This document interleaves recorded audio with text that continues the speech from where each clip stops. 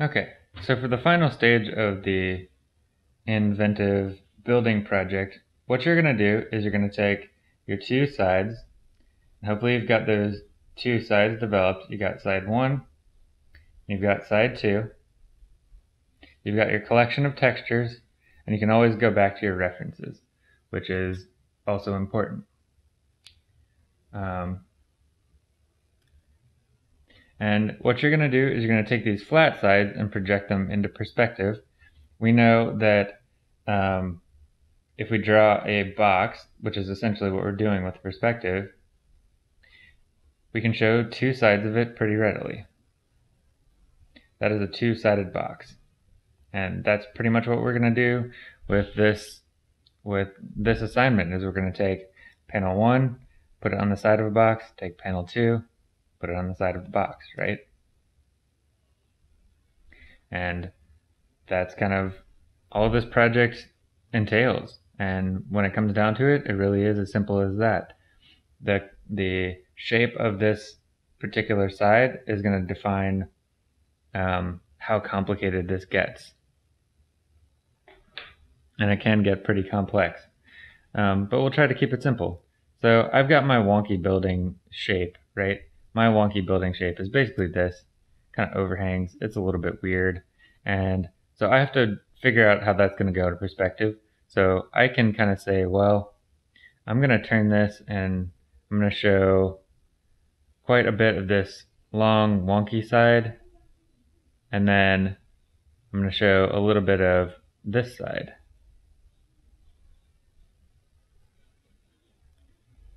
I want to be sure that this side feels like it's kind of leaning out and this side feels like it's expanding. So I'm going to take basically this shape, and this will be my basic building shape. So, and I kind of want to make sure that I choose my horizon, right? Like I can choose several points of view. I can go like kind of from bird's eye and look down, and I could actually probably show, the three-sided box. Right? I don't necessarily want to do this. I'm going to stick to two sides, but I could choose a point of view up here or down here. I could choose like a normal person's 6-foot height. I could choose worm's eye view, or like a squirrel's looking at the building, so the building seems really huge. It's really up to you. So I'm going to just kind of begin, and I'm going to draw pretty big, right? I'm going to show you with at least kind of one side how this is going to work. This is going to be my eye level right here. And I have my building going out towards this eye level.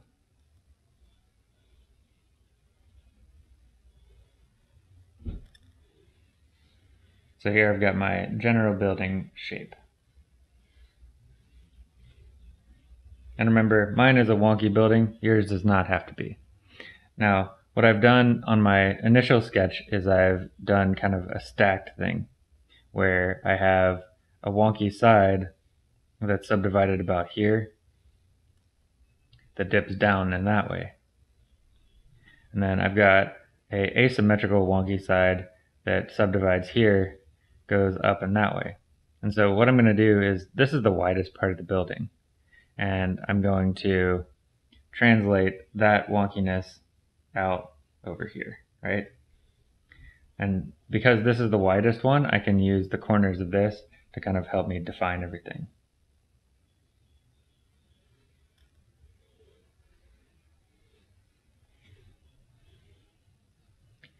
And since I'm stacking on here, I have to figure out, well, how is that stacking overhead? So I know that over here, it's coming in and back significantly, going out, and then it's coming over along this plane. But I can't line it up here, otherwise it doesn't look particularly dimensional, right? This has to feel like it's projecting outward. So I'm going to have to move this and bring it back.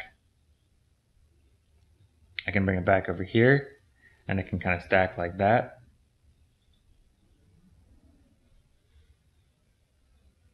Or I could bring it back over here, and I could stack like that. It just kind of depends on the feel that I want to create and the whether this angle is like parallel or it's like turning back in space. So because it's parallel, I'm going to kind of contain it within here. and just see how that goes. And then down here, this comes out, this side runs parallel, but then this has a funky corner where it goes back at a 45-degree angle and under this panel.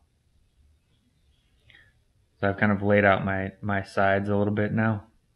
I'm going to actually bring that out to the front this way. Create another little corner that I didn't have there in the beginning. So now I can go out and I can kind of give this platform some thickness, right?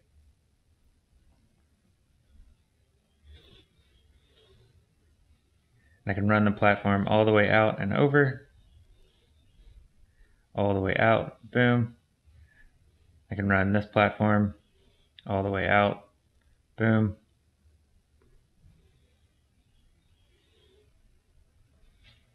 And then on top, I've got my original facade. I'm looking at it in slight perspective, so I know that the center is going to be kind of back, going back in space.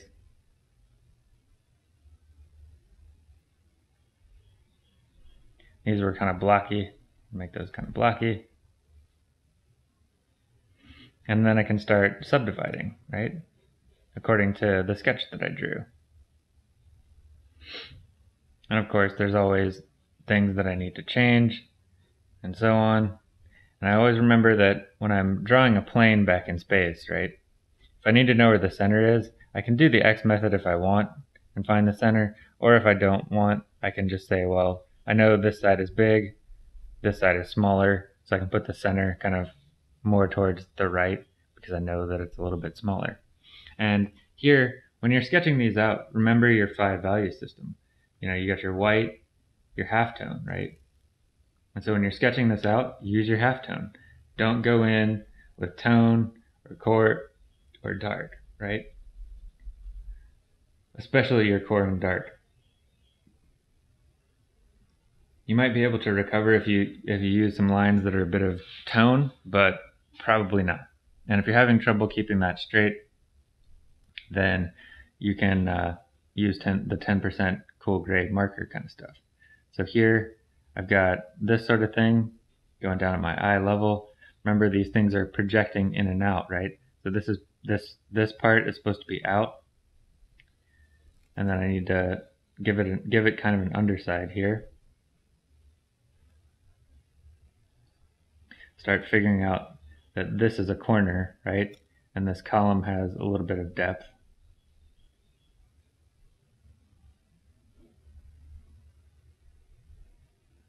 And there's a window in here, right?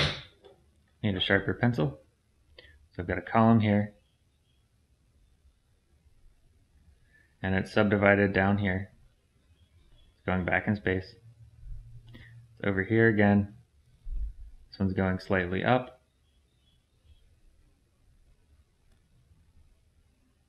And re-emphasize my corner. And again, I'm drawing dark, you should not. So that's my window.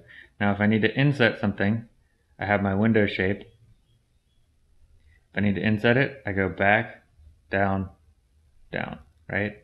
So back, vertical, back to the vanishing point, right? So I've just created a window inset. So here I've done it flat. So I need to go back in space, down, create the inset. If I want to rush ahead, I can use some cast shadow.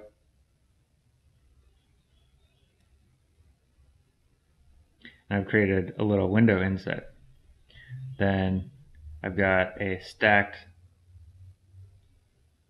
corner that's going to come up on top of this, right? And go out, down, over. And make sure that that overlaps and creates an outset, right? And comes back at a reasonable point. So it would help to be very good at box forms for this sort of thing, because you're going to need to do something pretty crazy here.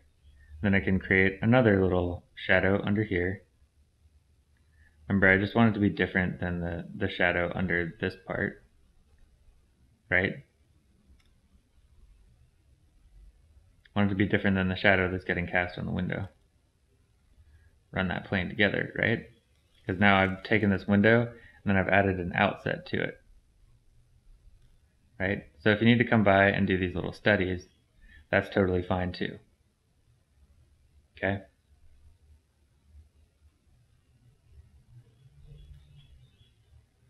All right. So that's kind of my little window. Then down here, I've got my little shelf that's going to come out and around. Get set back. Boom. Boom. And that's going to come down along the building and out, just because I wanted this to kind of break everything up. And that's going to have a different texture on it, right?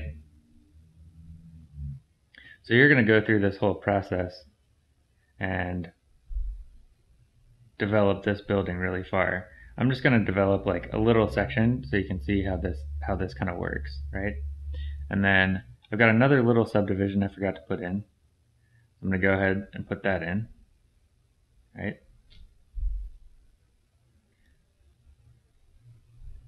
Subdivide it, make sure it goes back in space, and so on. Create a cast shadow under there. Maybe a little bit of a tone. That way it looks like this little bit is coming out in front. If I need to use some line weight to kind of pull that out, I can do that. That's totally valid. I can develop this. And then I can take my window texture in there, kind of work in my window texture, right? So my window down here has a texture more or less like this. So I can do my subdivisions. And then I can emphasize the bits of it that have shadows.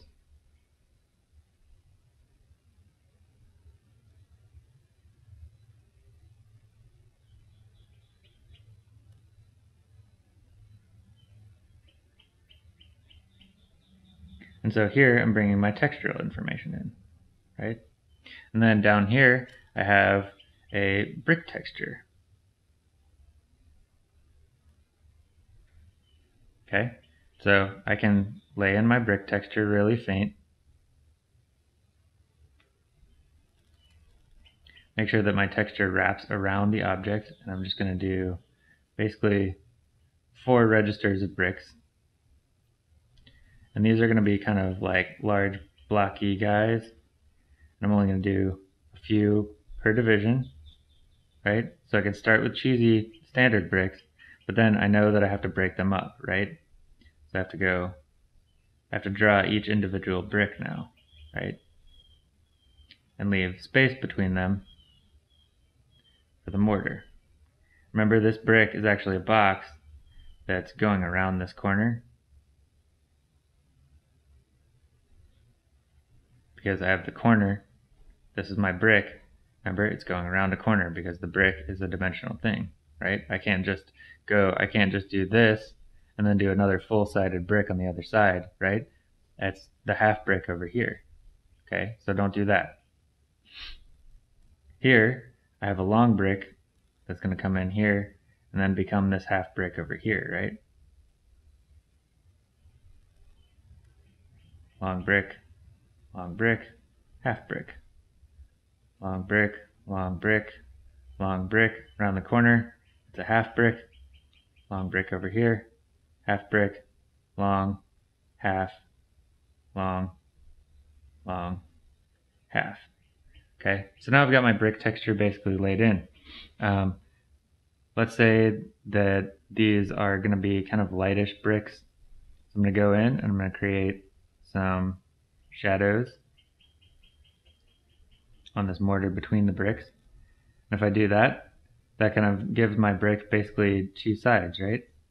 And I want to be sure that this is all in shadow, because that's the side, right? And then I can cast some shadows around the bricks too, because there's going to be a little bit of ambient light getting in there. And that'll help me just understand this texture a little bit better, right? I can go through, just keep going with my textures. Essentially what I'm doing is saying, well, this is a flat brick, this is a two-sided brick. And I can use a little bit of that mass, which essentially is showing up as a heavier, darker line, as brick. And if I need to, I can come in, and since this is kind of outsetting, I need to go in and I can give a little drop shadow here, right? I can make it flat and parallel here. And then I can add some little transition dimensions to show that it's kind of wrapping around this brick sort of softly, giving it texture. So this is really how you do bricks. Essentially, you just take one side, two side, and you tailor the shape to the actual brick that you're using, right? Okay. So this is going to be how you're going to go through and develop everything. I want to keep this video kind of short, and I want you to do a lot of exploration and kind of figure this out on your own in terms of how to put all this together structurally. And you're just going to go through this approach and do your little mini studies if you have to, and translate your flat shape into your dimensional form. And you know how to do that because you've already practiced boxes and so on, and you're just going to keep developing. So I'll draw a little bit more and kind of keep developing this little area, and kind of shut up a little bit more. So here I've got my little outset that I'm going to line up back here. This is going to go around the edge of the building.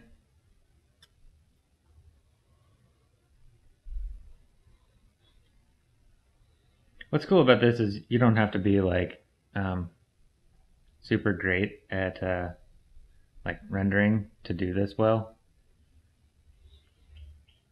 You just kind of have to understand a little bit about forms. Remember, I'm giving this the underside, it's going to come around the corner, and so on. Remember, I'm also going to cut out this corner for this door, so I can just kind of like leave that there. This has to be sitting back on this wall back here, so I need to kind of define that wall, right? This is going to be in shadow because this is going to be this main area. Got my wall down here. Remember, this is actually a column that sticks out, so I can draw the face of the column, run it back in space. It's going to overlap here a little bit, create a further subdivision, and this is going to become part of that ceiling.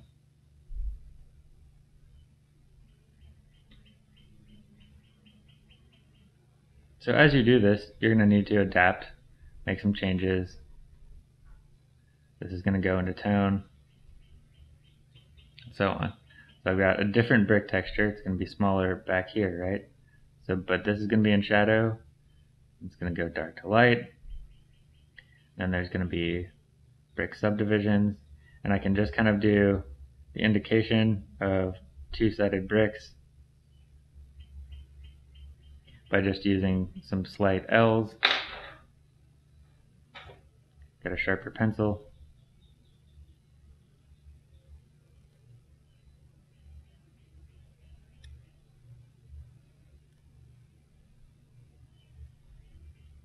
I don't even have to line them up or do them particularly well. It just sort of indicates where these bricks could be. And there, I have a brick texture. So you can kind of like do quick versions of your textures that you've developed and continue on. So explore that and see what you can do with it.